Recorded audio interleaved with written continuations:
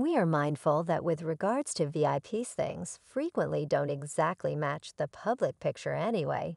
Apparently, the Harvey family has taken this thought to an altogether new level as ongoing news has uncovered that their public persona is just a veneer. No, I haven't seen her. Except for she looked great on her photos, Shirley Strawberry was on a call with her significant other in this discussion.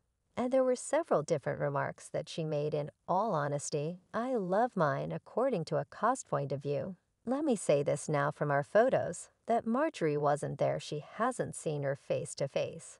And that on the off chance that Marjorie had been home, they presumably could never have been welcomed over.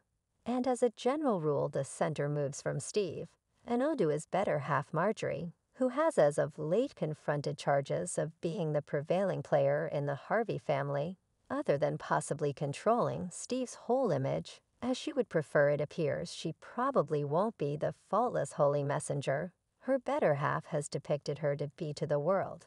These are not simple tales or unwarranted stories. Rather, they come from one of Steve's own partners, who better to let the cat out of the bag on what happens in secret than somebody firmly connected with the Harvey brand. It's a tempestuous excursion loaded up with deceptions and duplicity. Steve has fabricated his vocation on spurring individuals and offering relationship exhortation. Yet what's a relationship mentor without an accomplice for this situation? His better half, Marjorie Harvey, assumes a vital part. Steve has reliably lauded her on his show, and during honorary pathway appearances, depicting her as an astounding lady who remained close by and directed him through life's haziest minutes anyway. Leak reports have disclosed an alternate side of Marjorie Harvey that Steve has kept stowed away from the world. As per the news, one of Harvey's has Shirley Strawberry has as of late gone under examination for purportedly sharing some not exactly reciprocal considerations about her supervisor's better half Marjorie.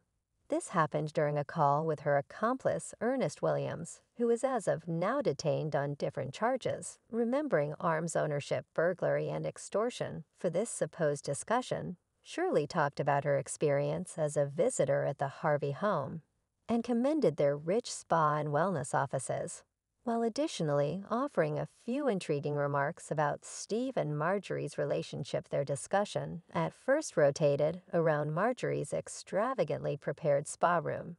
Shirley commented Marjorie has her own spa, her own exercise room. She could go in there and get rubs consistently. Individuals come to her home and work her out, and all of that. Anyway, their conversation took a fascinating transform when they dug into the subject of Marjorie's appearance. When Williams addressed whether Marjorie, the top of the Harvey family, gave off an impression of being maturing, Shirley communicated her questions, referencing that Marjorie Great searched in pictures, yet that she hadn't seen her in person. As of late, Williams appeared to be baffled and inquired as to whether Marjorie had gone to the new assembling that Shirley had been, to which she answered no. She's not there. In the event that she had been there, we likely could not have possibly had the run of the house. I realized I shouldn't have been there.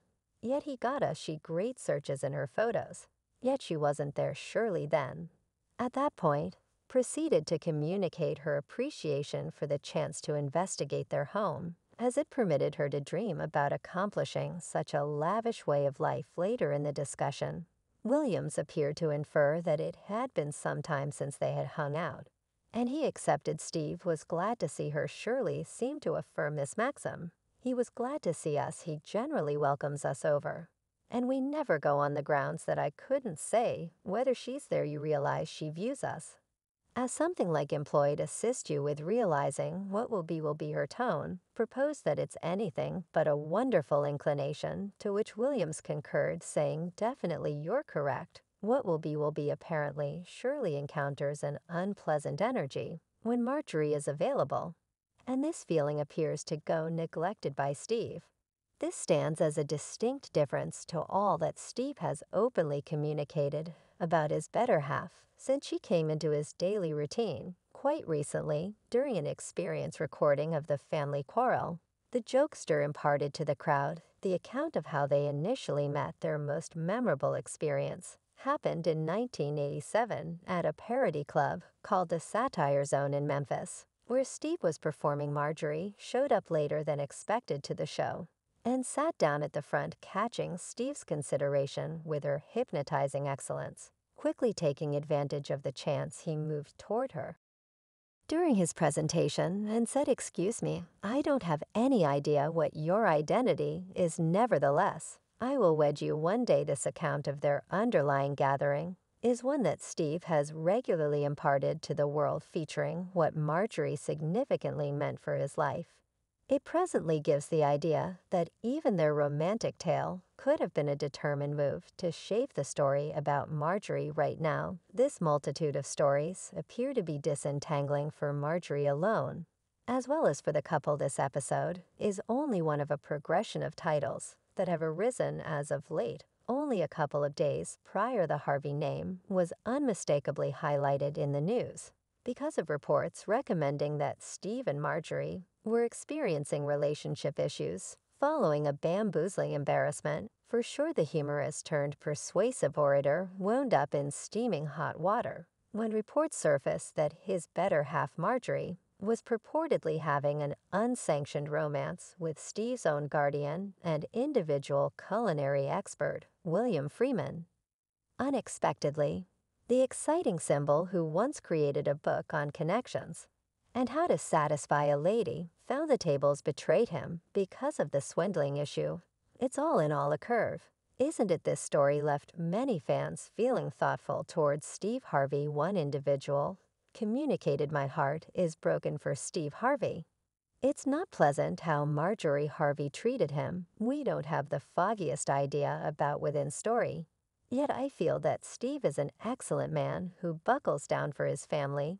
Anyway, the reports about Marjorie and Steve didn't stop there. Were additionally conversations of the couple potentially heading out in different directions from certain sources, in any event recommending that their relationship was in a basic stage at the time. Media sources likewise detailed that Steve and Marjorie were going towards a stunner separate, esteemed at $200 million.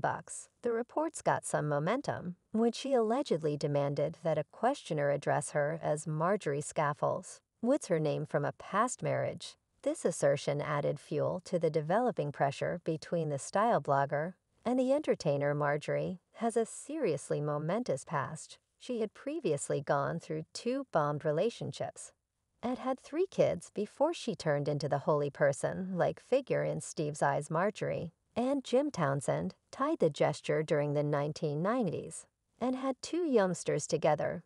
Anyway, their marriage was allegedly defaced by Jim's contribution in criminal operations, which at last prompted his capture and detainment. Lately, Jim Townsend stood out as truly newsworthy by apparently subsequent to composing an educate-all diary concerning his union with a star during the 1990s. Jim Townsend communicated his interests about their family circumstance. He expressed in all honesty, "I love mine. Let me say this now. He should be called out for how she's treating this family." As per Radar Online, Jim chose to share his side of the story in regards to his relationship with Marjorie and clarified that he had no devotion to her. He uncovered, "I composed 66% of the book in jail.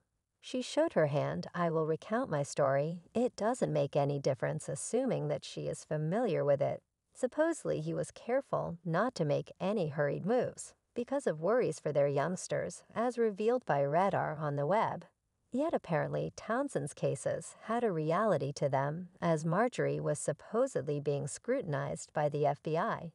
During their marriage, specialists had marked Townsend as a medication master, in spite of the fact that Marjorie was never accused of a medication-related wrongdoing. It appears to be that her relationship with Townsend brought undesirable consideration into her life. Yet, how might we accommodate the way that her subsequent spouse was likewise associated with drug managing? Marjorie's subsequent marriage was to Darnell Woods, an association that occurred in the mid-2000s. Little is realized about their relationship, with the exception of the way that Woods, like Townsend, had a set of experiences as a street pharmacist. Their marriage notwithstanding the absence of accessible data, was moderately fleeting, while the design symbol has tried to limit any association with her past. It appears to be that it has kept on re-emerging in the news over the course of the years over, and again causing to notice her set of experiences. Apparently, individuals may be beginning to see the genuine Marjorie.